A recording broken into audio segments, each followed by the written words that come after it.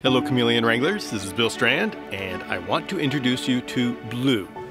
Blue is a yellow-lipped Parson's chameleon, and I just got back from Madagascar where I got to see Blue's wild cousins crawling around the trees, and it was an incredible experience. And I plan on sharing a number of the things that I learned while seeing chameleons in their natural habitat. You have joined me and Blue for the Chameleon Hour, where we're going to have a number of segments about chameleons and an interview at the end.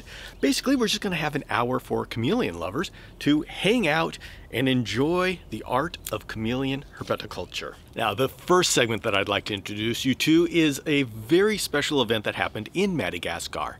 I came across a female panther chameleon who was actually digging a hole to lay eggs. And of course, I want to share this experience with you and what I learned. And so I made a clip that I filmed in Madagascar to share with you here. Should we roll it, Blue? We're gonna roll it.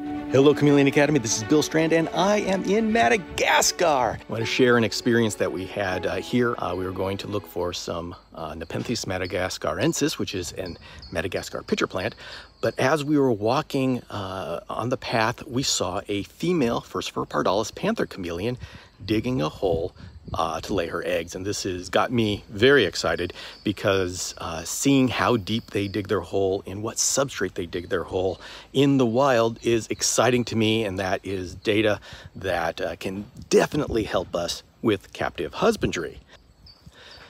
Now, while she was digging her hole, it was relatively easy to sit and film her because when chameleons have their head down in the ground, they don't necessarily see you. So as long as we were standing back, we would be able to take photographs of her, video of her, and we wouldn't disturb her. Now, the one point where we will disturb her is when she turns around and is ready to deposit her eggs and her head comes out of the hole. Well, she went ahead and got to this point while we were filming, and so she got disturbed and actually left the laying hole. And so we felt very bad about that, but we left immediately on the off chance that she would come back to the hole.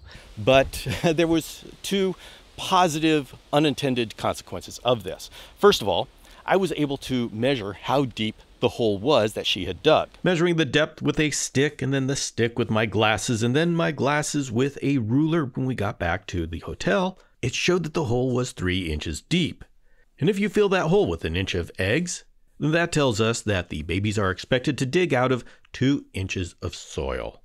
A couple of hours later, I came back to the site to check on her progress. Sure enough, she had come back to the hole, laid her eggs, and was covering up the hole when I got there.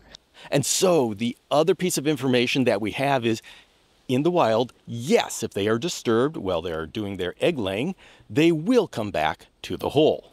And come the next wet season, we're going to have 20 to 30 babies coming out of that path. Now let's go ahead and think a little bit about what we observed. Earlier in the day, I observed a hatching. Now, I couldn't find exactly where the hatching was, but I found a bunch of babies scattered around the ferns, and they had the white sand stuck to them. And so obviously they had just hatched, just crawled out of their, dug out of their hole. Looking around, I couldn't find the exact hatching site, but this was in the forest. It was in amongst the ferns and the trees, and the soil was, there's a lot of leaves on top of it. There was a layer of detritus, those the decaying leaves. It was very light, sandy soil, easy to dig through. That makes sense, but it was nothing like the spot that this female chose, which was in the path. It was hard packed. I tried to dig a hole in it, and I found it was packed solid.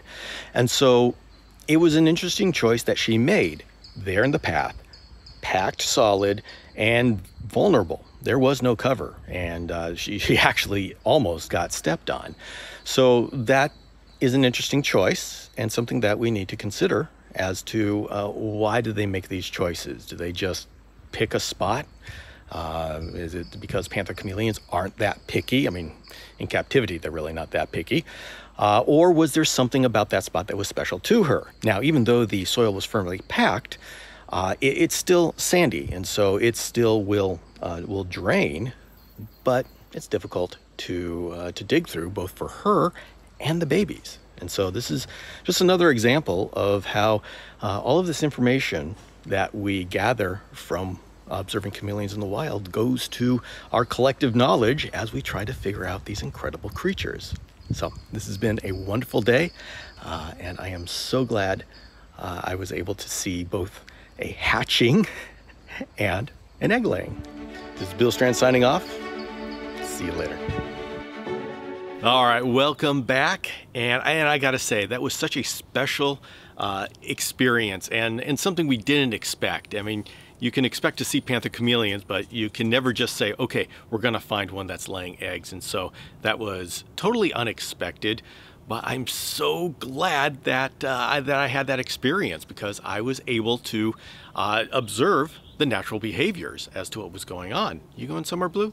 He does not seem to be very content to sit on a branch like he usually is. He's usually a pretty calm Parsons chameleon, but not today. We're going to go ahead and introduce the second segment here, and then Blue, I'll go ahead and put you back in your cage. So for the second segment here, I wanted to talk about working with certain species of chameleons. I get this question a lot, of asking which species should I work with. And so I went ahead and made a clip of me discussing some of the things to think about when you want to consider which species of chameleon to work with. So let's go ahead and roll this while I take Blue back to his cage.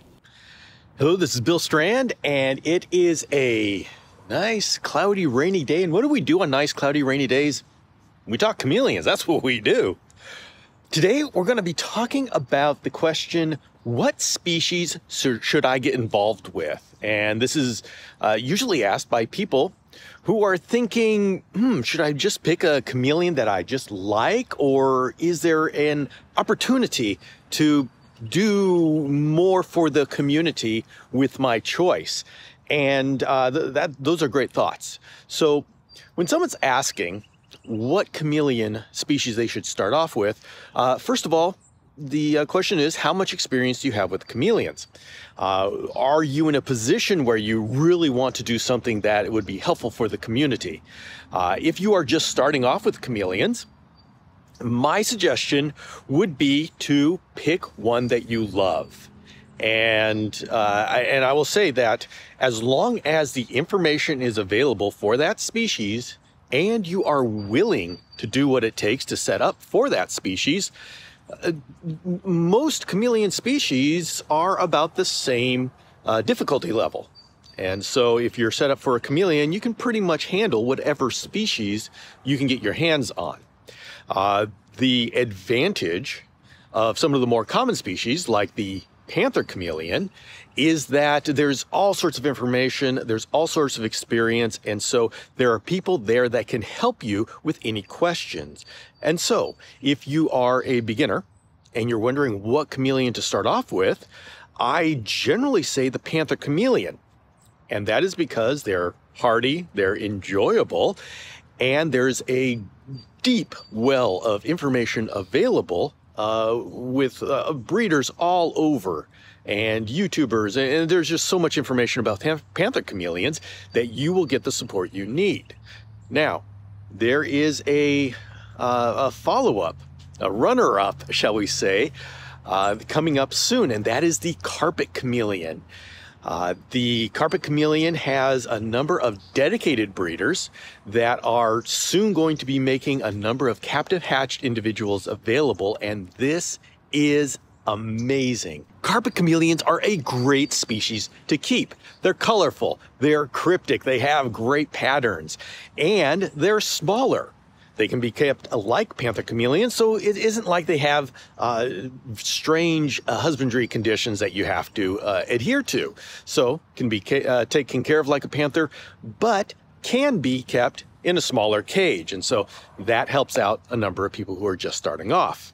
So if you are just starting off, panther chameleon or carpet chameleon is a great choice. Now, this question is also asked by people who are experienced in the community, and they're experienced with chameleons, and they're wondering what chameleon would be a good next chameleon or a serious project. They're ready to start breeding, and they're saying which one would be a good one to get into that would do good things for the community. And when we're going in at that level, I am going to say to stay away from panther chameleons or veiled chameleons, not because you have to stay away from them, but because so much effort has been done with those already. If you want to do something, perhaps get into breeding or do something that is going to help the community, I'm going to go back to that carpet chameleon, because that community is just starting and is starting to explode. And right now we have a chance. The carpet chameleon is the best chance that we have in the chameleon community of establishing another species in captivity. If all imports stopped right now, we would be essentially left with veiled chameleons and panther chameleons. It's kind of scary to think about that, but with all the chameleons available, so many of them, most of them, almost all of them, are dependent upon imports. So it is a substantial accomplishment for us to establish another species in captivity, and we have that chance with the carpet chameleon. But there's only 2 major breeders of carpet chameleons. We need at least 10. So if you want to start with a serious project, carpet chameleons are a great species to look into. And go ahead and start with a pair. You don't have to start with 10 pairs right away to make a difference. Start off with a pair, get used to it. You can breed them and, 8 to 12 eggs. Perfect manageable way to start learning how to take care of chameleon babies. So in summary, if you're asking which chameleon you should start off with or get involved with, it's going to be either the panther chameleon, especially if you're just starting off, or the carpet chameleon if you've got some experience under your belt and you'd like to take on a project that would be useful for the community. Now, get me talking any longer and I could come up with all sorts of reasons and other species, and we could just spend the day talking about how wonderful chameleons are and what wonderful chameleon projects we could all get involved with. So I am trying to rein myself in and keep it down to just one species for beginners and just one species for people who are experienced and looking to get into their next project. And so panther chameleon, carpet chameleon, those are my picks. See you next time. All right, so Blue is back in his cage. Now, the reason why I wanted to do that segment is we often answer the question as to which is the best chameleon for beginners. And often that is the panther chameleon or the veiled chameleon. And of course we have our various reasons for that. I like the panther chameleon because there's a lot of community support for panther chameleons. But the question that we don't often answer is, what about for your second chameleon, or when you want to do more within the community? And that's why I wanted to do that segment, because what do you do once you have a chameleon experience? And once you have some chameleon experience, you really have the freedom to choose just about any species you want, because they're really not that different. Of course, there are some outliers like Trioceras cristatus, and there's definitely some outliers, but once you're experienced with chameleons, you're going to know where to go to get the information to find out about them. So I hope that was a good discussion for you. Yes, I believe that the carpet chameleons are the species that's up and coming, and that we can really do something good for the community by getting more people involved and experienced with carpet chameleons. I think that's something that can be an upward spiral for us. Hello, we're now here on location inside of a cage, and today I would like to talk about a little bit of a hint and a tip for creating chameleon cages. The hint and tip is simply to use the double pot method. And this is something I've been talking about for years and years, but you know what? It works so well that I want to bring it up again. And simply put, that's where you use 2 pots that are the same size. One of the pots you mount inside the cage, and the other pot you put the plant in. And that way You can move the pot in and out of the mounted pot, and you don't have to mess with all of your mounting hardware. This is an easy way for you to be able to put in new plants, take out old plants to get them watered or more sunlight, whatever they need. It is very simple to do. The way I do it is I use zip ties. I drill holes in the pot and then I zip tie it to the branches or any mounting structure. And then my second pot just easily slips right in and slips right out. So I can take care of plants and I can give my cage an entire new look if I need to. And this is a simple way to make your chameleon caging easy to put together and modify in the future. I call it the double pot method, and please use it to make your life easier. And speaking of plants, now it's time for our main interview, and that's with Elizabeth Vasquez of Propagated Perfection. Propagated Perfection is a business that deals with houseplants. And of course, we love houseplants. And the one problem that affects many people putting their chameleon cage together for the first time is we need at least one big plant that's big and bushy so the chameleon can drink off of the leaves and can hide behind them and feel secure. This is important for chameleon husbandry. And when you go to Home Depot, often there aren't any large pothos or other plants there that you can use as the what I call the hero plant. And so you're left with a sparse cage that your chameleon's not feeling secure in. Well, I found Elizabeth, and she is able to find all sorts of plants, all sorts of sizes. And so I wanted to bring her on, introduce her to the community, and as we'll see in the interview, she may be the answer if you need that one hero plant quickly. So please join me in welcoming Elizabeth to the Chameleon Academy podcast. Hello, Chameleon Academy. This is Bill Strand, and today we're going to be talking about plants. And I am excited to bring you someone who knows more about plants than I do, Elizabeth Vasquez from Propagated Perfection. And Elizabeth, it is so good to see you again. Yeah, hello, you too. everybody. I'm so glad to be here. Yeah, hi everyone. I met Elizabeth at a street fair. Yeah. The Patchwork Festival Street Fair, where she had her her booth set up and with the most gorgeous plants inside of there. You. And by the way, my angel wing begonia is still doing great. Yay, I have one right next to me too. How funny, if I can get it in there. Oh, very good. That's awesome. All right, Elizabeth, before we jump into all about plants, let's go ahead and give an introduction to who you are and what is Propagated Perfection. Sure. So like you said, my name's Elizabeth. I've had my plant business for about 2.5 years now. Propagated Perfection was honestly a fun name that my best friend came up with because I'm not creative in that way. So I love the alliteration. And a lot of my plants are propagations, which are basically small cuttings that you take from other bigger plants, let them grow some roots, and then you can pot them. So it's like you can get 100 plants out of one big plant. So yeah, that's my business. It's just me right now. My sister helps me every once in a while, but yeah, I ship all over the US and I just really enjoy helping people learn to love plants and learn how to love them and take care of them, because that's always the hard part, is being able to take care of them. People get a little overwhelmed, but it's a lot easier than you think.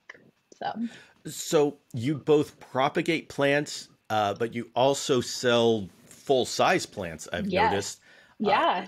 So how is that? What's that balance there? It kind of just depends on the plant. If it's something that's going to grow a lot slower, I have growers that I partner with and I know personally that will help me be able to pick out the best plants, and make sure that, they come in looking good. Smaller things, like anything that's easy to like a pothos, so easy to propagate. They propagate quickly. You get roots on them really quickly. Like here, this is a philodendron.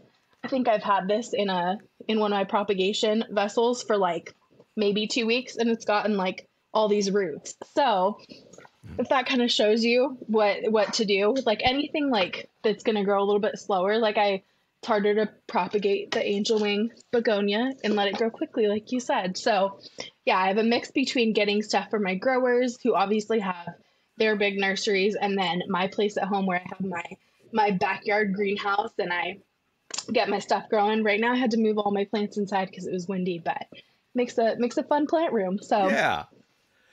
All right. yeah. Well, something that's on the mind of every person who's putting together a chameleon cage is when we first put together a cage, we need at least one big full pothos or something. Hmm. Usually it's pothos because they get big and Massive. for hiding for the chameleons so they feel Hmm. safe.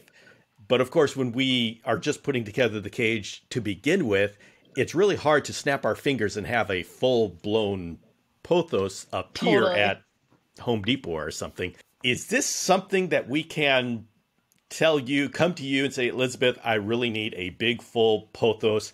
Would you be able to find something like that and ship it to anywhere in the United States? Oh yeah, definitely. I can ship.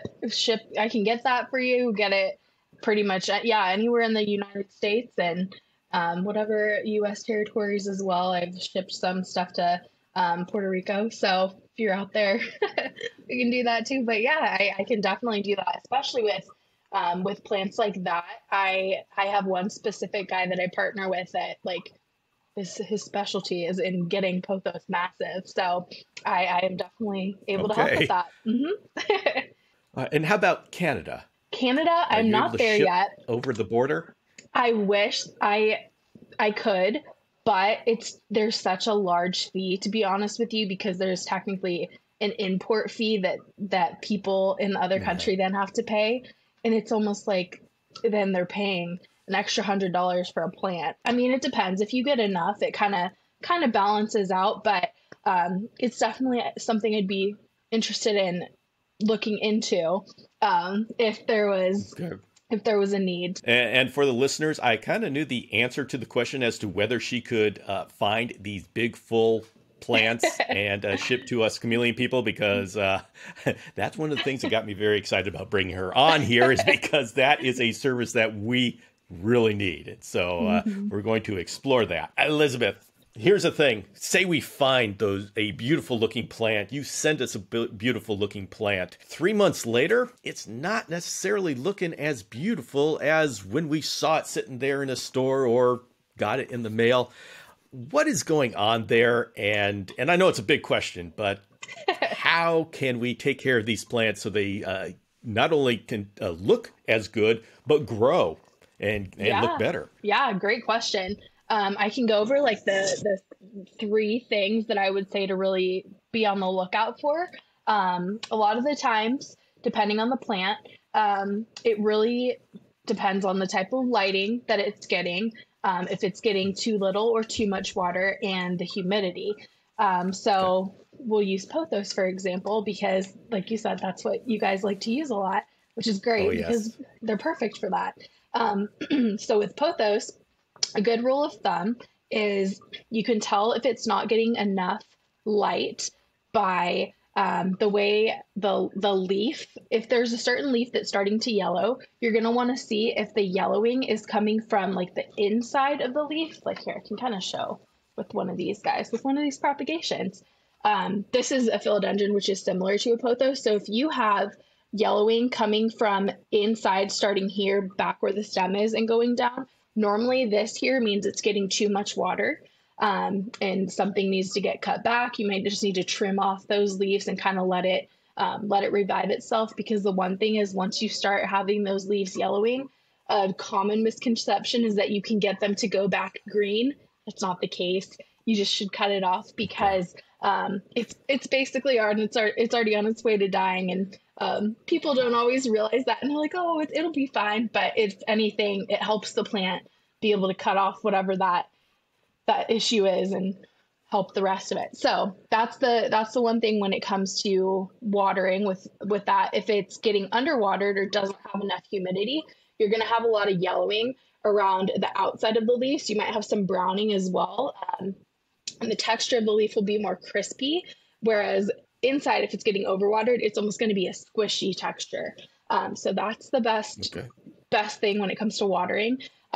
Humidity for most of those plants, anything that's like a pothos, philodendron, really those big bushy plants that you can think of, syngoniums, like this one behind me is an albo syngonium. These are great too. They get pretty massive. Um, So those are great with humidity.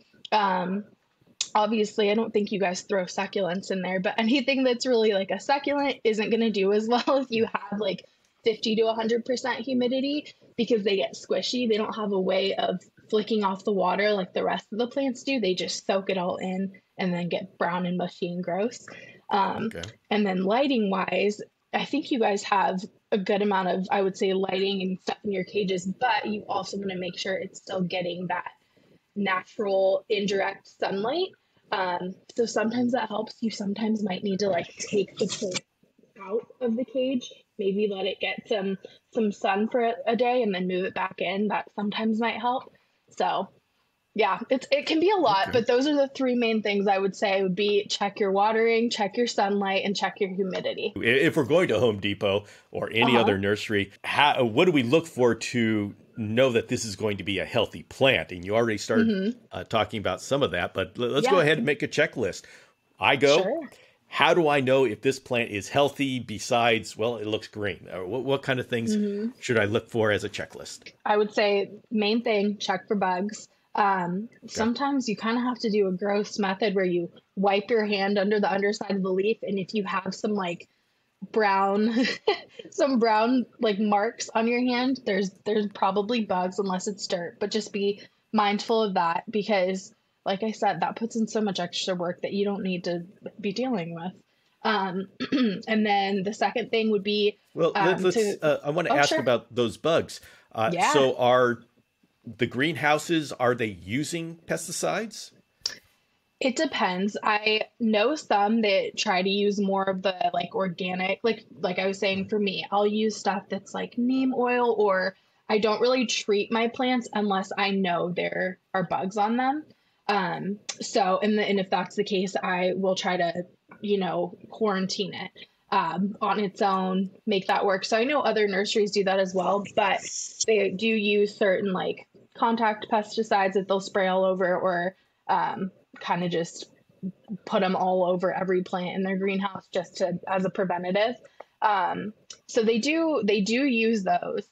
Um, so that would probably be another thing that I would say is be mindful of that when you get your plants. What I try to do is wipe off or even rinse with water, rinse off all of that stuff because you can kind of see a white residue a lot of the time when you know Okay. they've sprayed. Um, it almost looks chalky is the best way to explain it.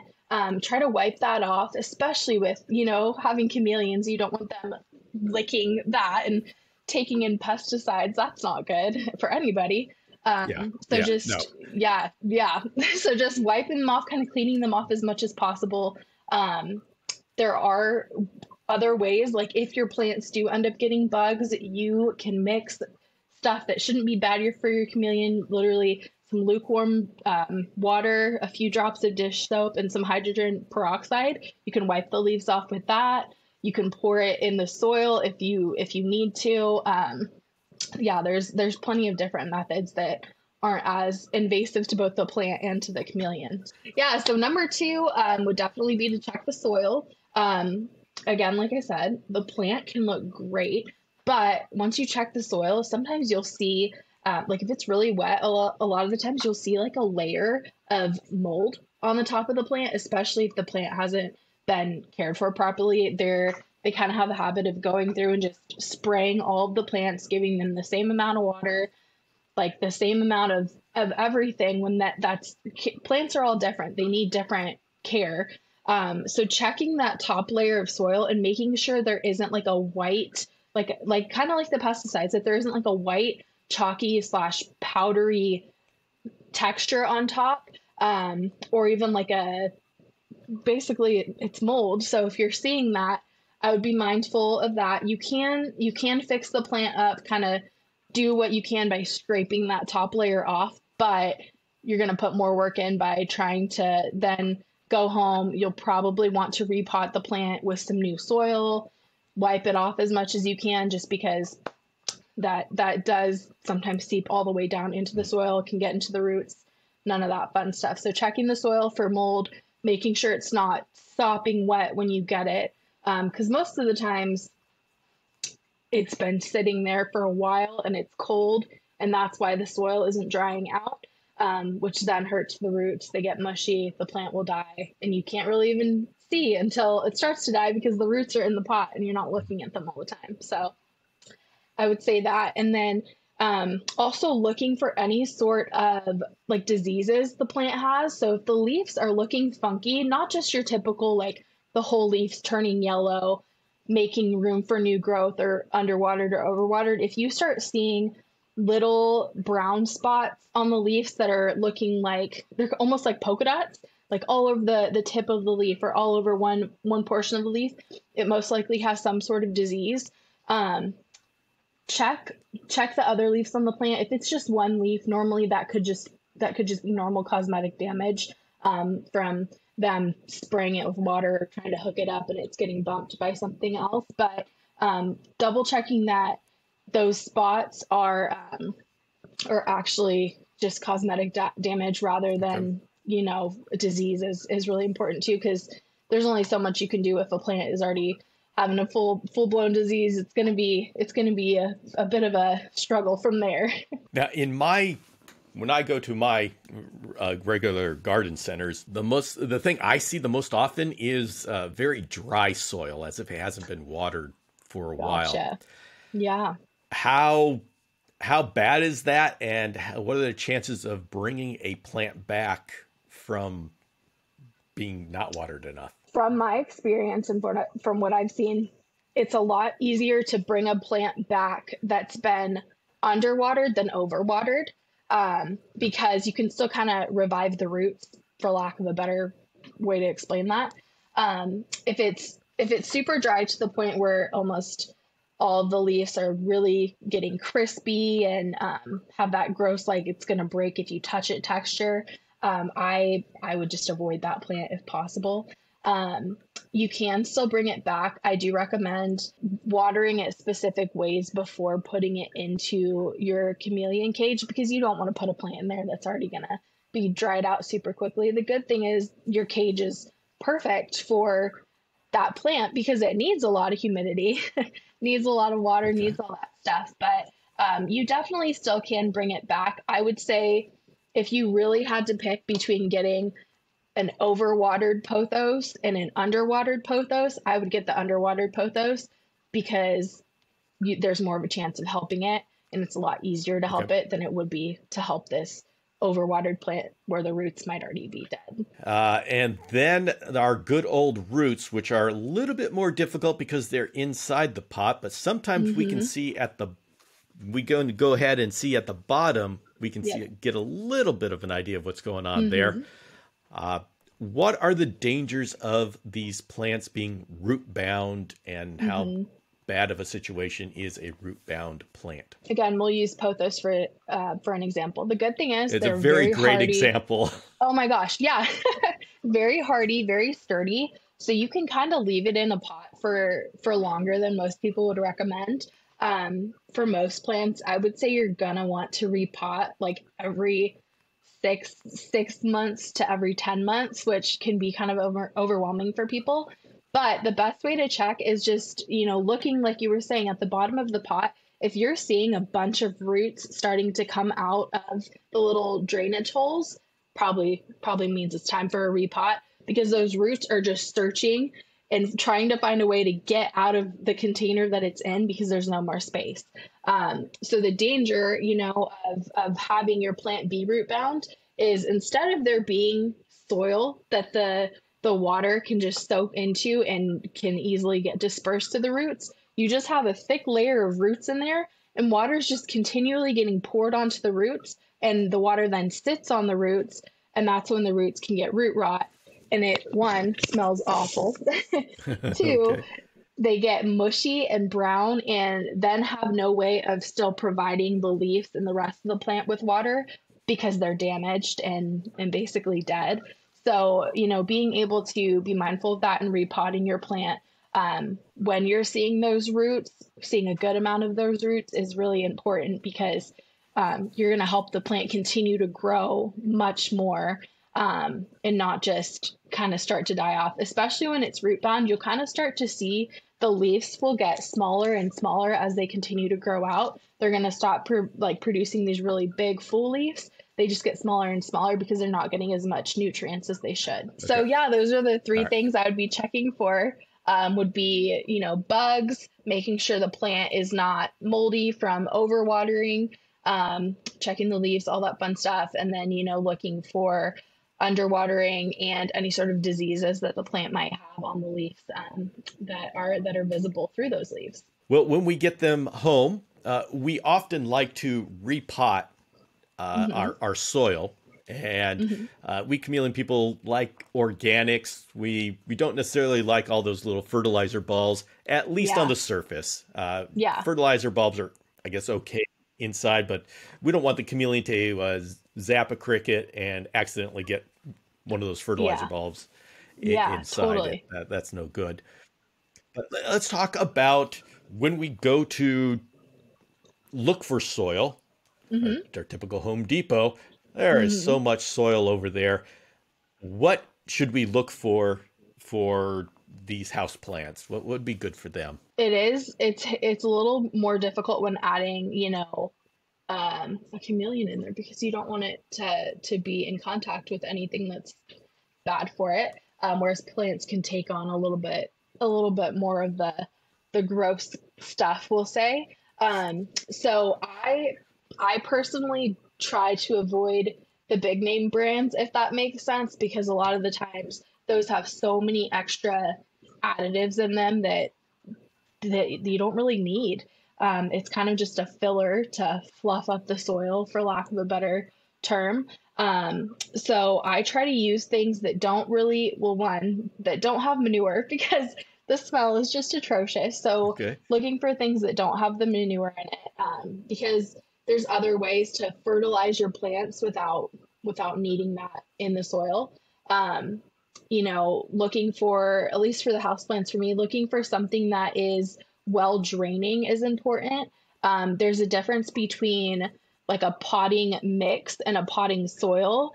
Most of the time, the potting mix, from what I've seen, has like it's chunkier, so it's going to have more like charcoal and orchid bark and perlite, things that help the soil to actually drain well. Whereas if you get something, I know there's certain brands that carry, I forget what they call it, but basically it doesn't let the water soak in, which is actually not good. So the soil's kind of like hydrophobic, for the best way to explain it, which is technically not, but trying to pour water or let that water soak in through the bottom of the pot, it's not getting watered. It's almost blocking any sort of water from getting in. So just being mindful of that, looking for that chunky soil that has like rocks and charcoal and perlite, and orchid bark is my best friend, which is, I have a big tub of it next to me. It's literally just bark.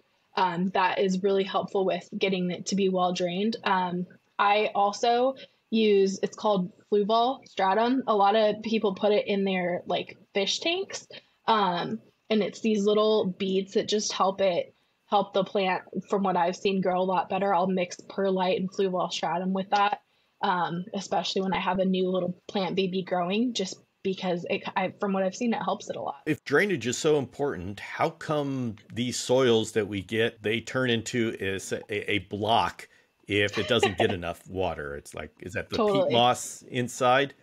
And Yeah, well, explain what is going on and then why is totally. that included? So a lot of the times, I guess the best way to explain this is if the soil's older, like if that plant has been in that pot for a year, could even be less time, all of the nutrients is sucked out of the soil. So there's really not anything else that is giving any sort of, help to the plant, because it's basically just turned into this little rock hard pile of dirt because it sucked out all the things that's helping the plant, and then just comes together and gets sucked up and turns into a rock, like you said. So that's why it's important to be checking the soil, make sure it's not that rock hard thing, because then your plant isn't really getting any nutrients. There's only so many times you can pop some fertilizer into that and the plant's still doing well. You kind of need to revive it with that new soil. But that's the main thing I've seen. If it's been a while since it's been repotted, or that soil's really old, that's kind of what happens. So, Well, let's talk about maintenance of our mhm, plants as far as fertilizer. How would yeah. you fertilize your standard house plant? Normally try not to use the big name brands just because of all the additives and stuff. But I have used for, I would say, for about a year that there's this Miracle Grow. It's called liquid plant food. And it's super nice because you just pump it. It's like in a pump bottle. So you just squirt some of it into, I can't remember how much water. I think it's like a gallon of water or something. And you use that to water your plants. You normally do that on the bottle. It says like once every 2 weeks. That can be a little excessive. I do about once a month and it still works great. But this company actually just sent me this stuff that I have been using now and I have seen a difference. And it's called, I won't say it, but it's basically fish poo, Oh, which sounds really I gross. see. But yeah, sorry. But yeah, it's literally organic soil conditioner. And so you just pour it in. It's basically like concentrated fish poop, but it's Mhm. super helpful for the plants. It's a natural thing that you're not putting all these chemicals in. This is literally from nature. So I would look for any sort of anything that is like fish related is great when it comes to conditioning and fertilizing your soil. There's so many different options for it. Even if you were to just Google it, you'll get plenty of things that Uh-huh. pop up because people have seen how important it is to try to avoid using the more chemically based fertilizers and stuff, because it's like if you're not going to put that into other things that are living, why are you putting it into a living plant? We're going to do a round of general troubleshooting. And so Okay. this is going to be very general, high level, because we're going to be talking about all the house plants that we could figure out to put into these cages. And so Totally. very high level. We'll get into species specific later. But say Okay. we found whether it's a Schefflera, pothos, Mm-hmm. spider plant, we have all Mm-hmm. these in the cages. What kind of things would we look for to determine whether if the plant is underwatered? Same thing as I would say, looking for them at Home Depot. Um, the good thing is, like I said, they're in a cage that's getting a bunch of humidity. So hopefully you guys won't have to deal with this as much. But the main thing to look at when it's underwatered is one, check your soil, like you were saying. If it's starting to get kind of like rock hard and there's just not a lot of moisture in there, that is a common sign it's underwatered. A side note on that, I do recommend using a moisture meter, which I thought I had next to me. Oh yeah, I do. Moisture meters are great when it comes to the soil. I think I got this on Amazon. It's Uh-huh. like $6, but you just stick it in the soil. It tells you what level your soil is at. Um, and I would say anywhere between like a 7 to a 9 is good.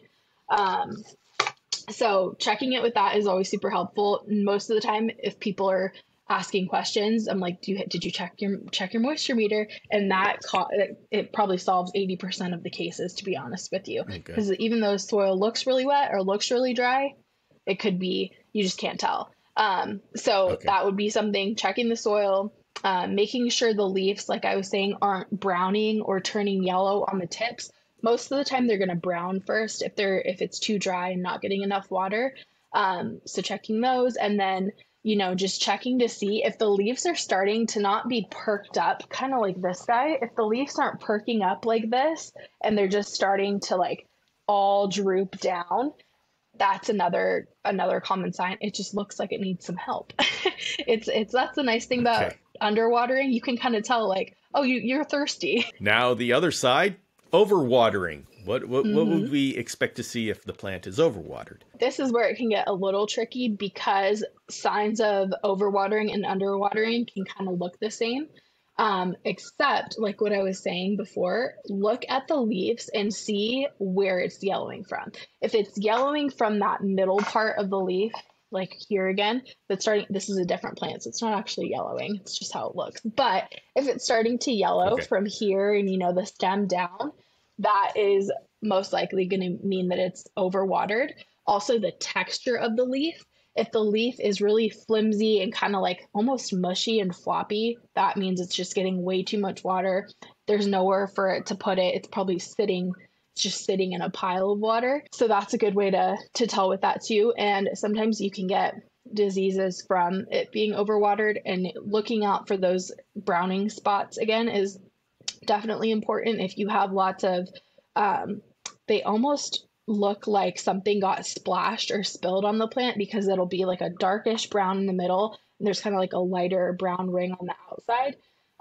That's definitely a sign of overwatering as well. And now light, too much light. What would we expect to see if we were getting too much light? Too much light, your plant is basically going to get sunburned, is the best way to explain that. Your leaves are going to start to turn brown and crispy, kind of like what would be happening if it was getting underwatered.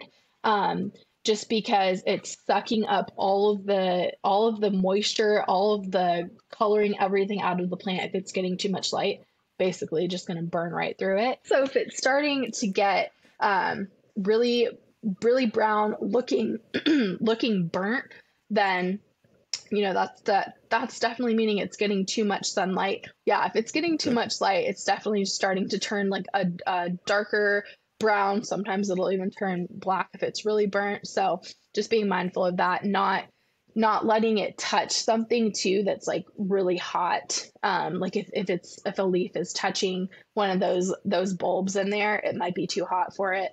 The leaf could burn. And then what would we expect if the plant is not getting enough light? So if it's not getting enough light, it's going to, depending on the plant, like if you were to have something that has like two tones in it, like I keep using this, but it's a great example. If you were to have something that has like multiple tones in this is a Brazil philodendron, by the way. If it's not getting enough light, you're going to start to see the leaves that come out are just going to kind of be one color. They're not going to have the different variegation because it's not getting enough light to let those new leaves come out and produce all the different fun colors. It's just kind of doing its best to put out a leaf. So it's just going to be like, okay, here's a green leaf for you. So you're going to start to see that. Like I was saying too, you will start to see the leaves are going to be smaller. You're not going to have as large of leaves as you would if the plant was getting enough light. They're going to kind of be really tiny. And just like I said, the plant is just trying to still produce leaves. So there's not really a way for it to focus on giving you those good, solid, big leaves. It's just like, here you go. Here's a leaf. I did my best. Okay. So small leaves and solid coloring. Okay, so let's go back to that question about pesticides. A little while ago, we in the chameleon community, we pay attention to pesticides because, of course, we're worried about what our chameleon is going to ingest. They will be licking the leaf, and so contact pesticide is a concern for us. There is a couple of chameleon species that will actually chew on leaves, so even the systemics are something that we pay attention to.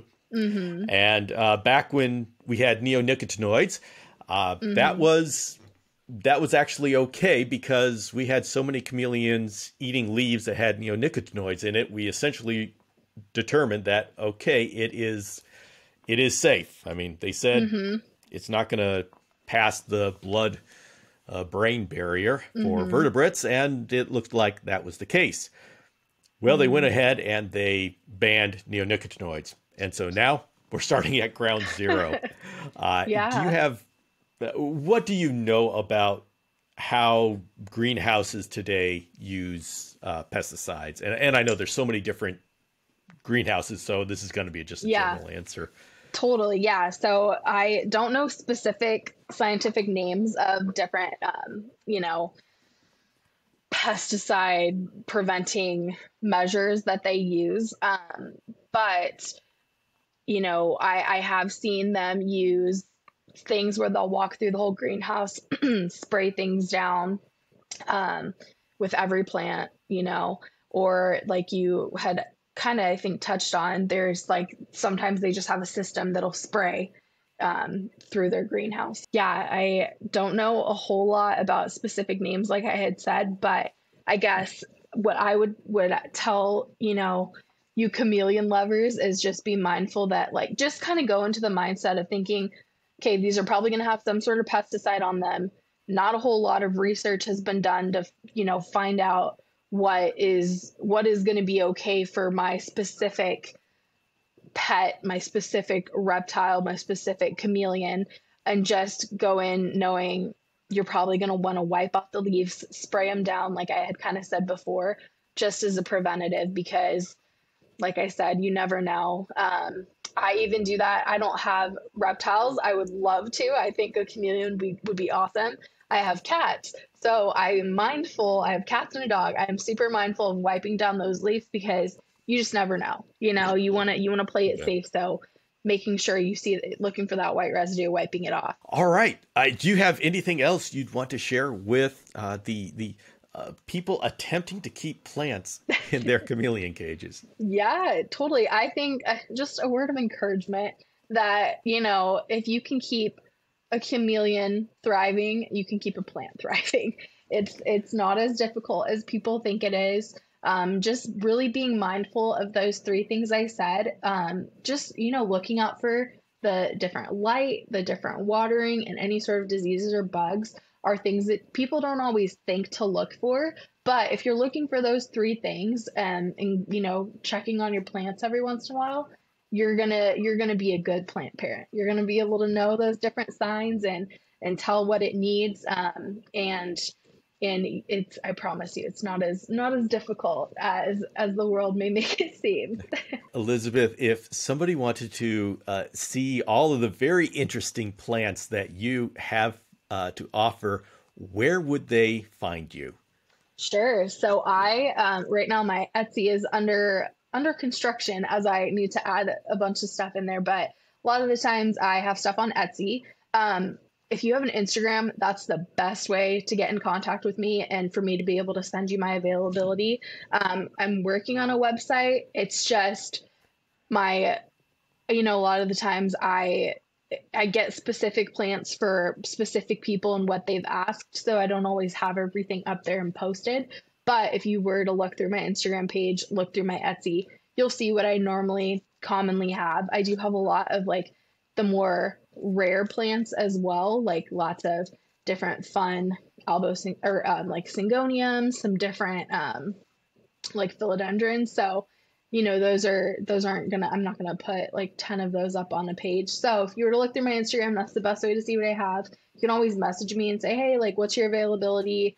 I'll send you my availability list. You can always send me a picture of a plant and you're like, I have no clue what this is, but I want it.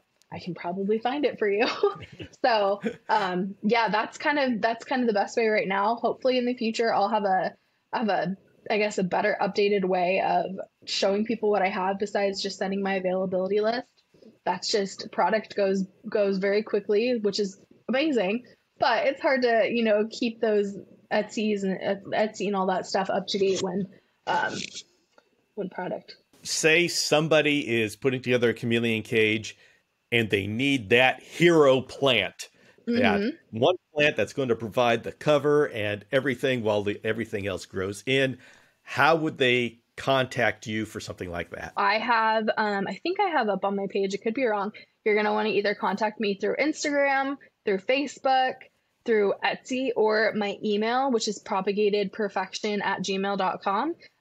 So as long as you remember the name, just put @gmail.com after and I'm there. So those are definitely the best ways to get in contact with me. Okay. They contact you. They say, hey, I'm part of the chameleon community, so you know what they're looking for. And I'm just looking for a big plant, and you can tell them what's available at the time. Yep, definitely. Definitely can. And, if I don't have whatever it is at that time, I'd say give me a week or two. I'll be able to get it. And I'm honest with you guys. If I can't get the plant, I let you know. I don't let you go down this whole spiral of, oh, I'll get it in a month. Don't worry. If I'm not going to have it, I'm not going to have it. And I'll let you know. And I'll try to work with you and find something else that'll work instead. So instead of like a pothos, maybe we'll do a philodendron. So yeah, but I'll most likely be able to get it. In that case, everybody, this is your contact. If you want to get that hero plant for that chameleon cage quickly and don't want to wait a year to grow it out yourself. And Elizabeth, I want to thank you so much for coming on Yeah. and sharing your experience with us. Of course. I appreciate you having me, and I hope this is really helpful to everyone. Everyone, say goodbye to Elizabeth. Bye, Elizabeth. Bye. We'll see you later.